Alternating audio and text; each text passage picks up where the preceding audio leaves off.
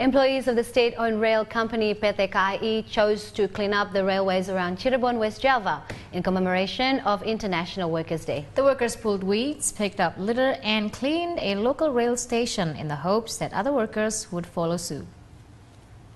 The employees say they wanted to show that there was more than one way to celebrate International Workers' Day or May Day in Indonesia. A local PT KAI official dismissed the protests that occurred in Jakarta as anarchy and instead had workers clean up the Kejaksaan station in Cirebon. Everyone from ticketing staff to machinists showed up to beautify the rail station and the tracks around it. The head of company's Cirebon branch says the good deeds will hopefully inspire trust in its customers.